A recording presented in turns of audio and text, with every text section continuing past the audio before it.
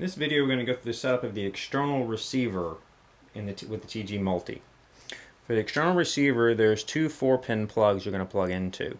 They each have separate plugs for the different channels. So one 4-pin plug, separate plugs for the different channels. Now the things the plugs match, it starts, the top of the plug C moves down and goes across. This first plug matches your throttle. Next plug matches your aileron. Third plug matches elevator. Fourth plug matches rudder. And back to the other side of D, this fifth plug matches your gear channel. Sixth plug matches your aux 1. Seventh plug, aux 2, and your last plug could match your aux 3 channel. So when you start actually hooking it up, you take your 4-pin plug, plug it into plug C, and you take the top wire that will go into your throttle.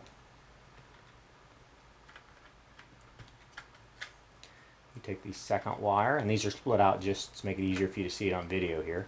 Your second wire that goes into your aileron. Your third wire goes into your elevator. Fourth wire goes into your rudder. Now you take your other 4-pin plug, plug into plug D, and you take the bottom wire, in this case brown, plug it into your gear channel. Next plug, plug it into aux 1. Next plug, plug it into aux 2. And I'm not going to use aux 3, so I'm just going to leave this unplugged. Then what you need is one male-to-male plug. The male-to-male, I go on the external battery sensor plug, plug it into plug 1 on the TG Multi. This transfers your power between the two units. Then we're going to take your BEC, which is in this case your throttle and your power from the BEC, from the battery unit of the model, plug it into plug 2. So this is your ESC, BEC, and this is your connection between your receiver and your TG Multi. Next are your plugs 3, 4, 5, and 6. These are the plugs for your servo rotors. Your plug 3 is your front left rotor. Plug 4 is your left rear rotor.